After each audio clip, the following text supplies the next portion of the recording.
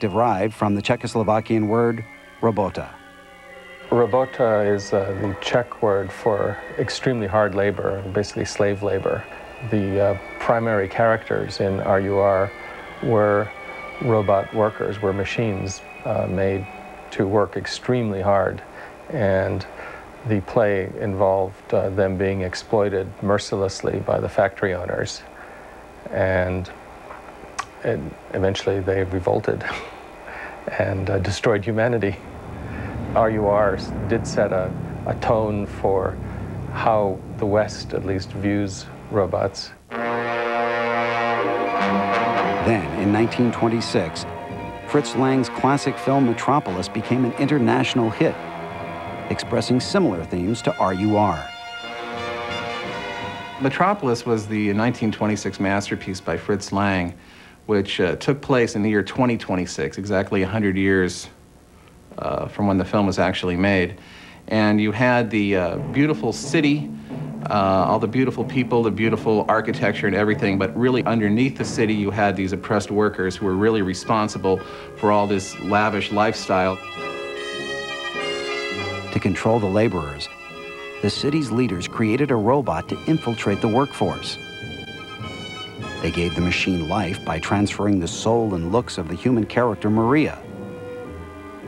Once again, it was the evil mad scientist creating a renegade soulless robot built to enslave human beings.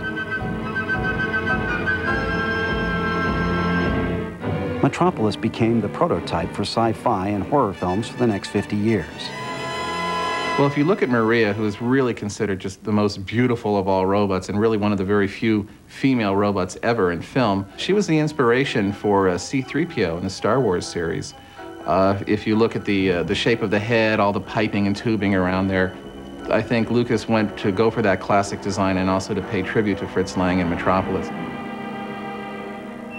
Throughout the 1920s and 30s, science fiction literature became the rage, and villainous mechanical men were a popular topic for the pulp magazines. The stories once again portrayed the creations as evil, power-hungry machines. But a new image for robots was about to emerge. Are you married? Not yet. See. Well, would you like to be married? Yes. You would. Well, now, turn your head to the left and look at that young lady down there. Would you like to marry that young lady? She'll do.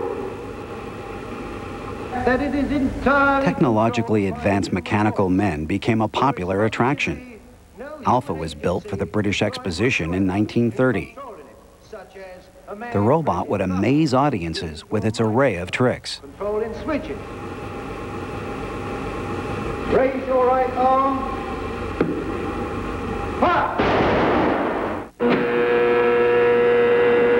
By far the most advanced mechanical man was Electro, the hit of the 1939 New York World's Fair.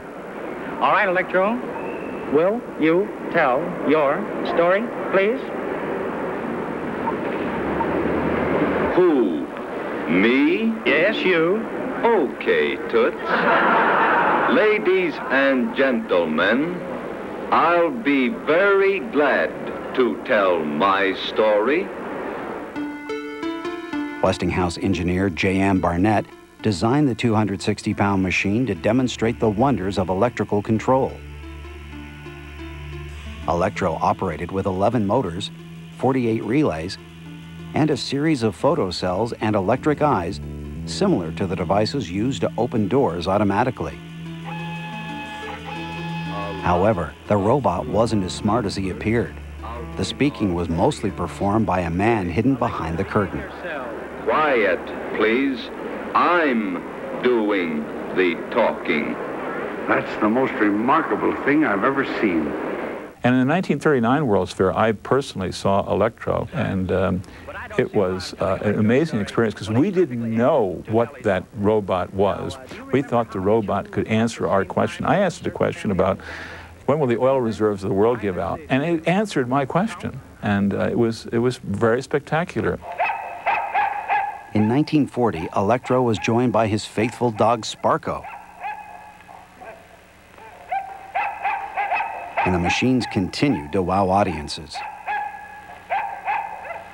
They were a lot of fun, and they completely captured the imagination of everyone who saw them. You have to remember, we didn't have Star Wars and Star Trek and Forbidden Planet and all that back then in the 30s and 40s. I mean, people were just, wow.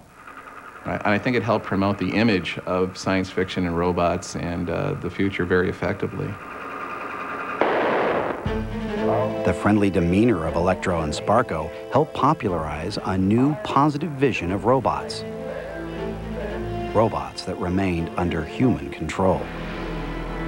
This concept was cemented into our culture by the revolutionary writings of Isaac Asimov. I wrote a series of robot stories in which robots were looked upon purely mechanically, and in which I had the, I imagine, novel notion that robots, like other machines, would be built with safeguards. I mean, nobody would manufacture a knife without a handle to hold it by. So I invented the 3 laws of robotics, which I always used in my robot stories. They are: 1, a robot may not harm a human being, or through inaction allow a human being to come to harm. 2, a robot must obey orders given it by a human being, except where that would conflict with the first law. 3, a robot must protect its own existence, except where that would conflict with the first and second laws. He decided that robots should be benevolent, not malevolent.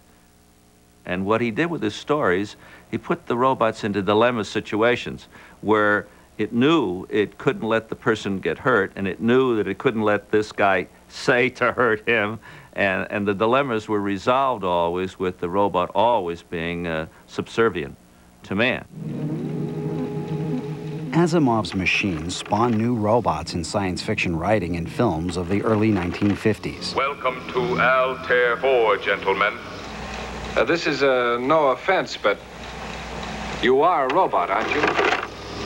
That is correct, sir. For your convenience, I am monitored to respond to the name Robbie.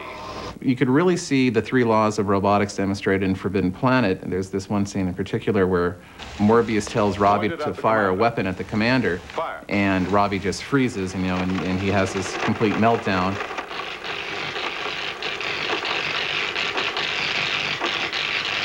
You see, he's helpless, locked in a sub-electronic dilemma between my direct orders and his basic inhibitions against harming rational beings.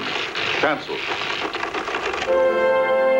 Forbidden Planet made Robbie the Robot a movie star, and he influenced a generation of future robot makers, even though he was really only a prop built for the film.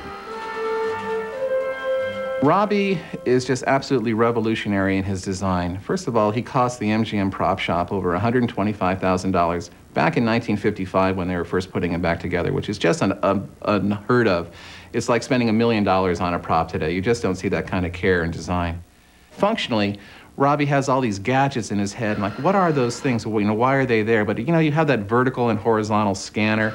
That's so he can look around. I mean, all these things were based in science. He had those gyroscopes, those 3 spinning things at the top of his head to keep him balanced. He had these computer relays in his head. You would hear Robbie think. Well, you low-living contraption, I ought to take a can opener to you. Quiet, please. I am analyzing. Robbie was the first robot of the modern age to get people thinking that, well, maybe robots and artificial intelligence can happen, and it is in our future. And I think it got a lot of little impressionable kids thinking in that direction, who are now, you know, designing the computers and making real robots. Asimov and Robbie inspired inventors who would soon merge fantasy and reality to create more than elaborate automatons. They would build the first real working robots.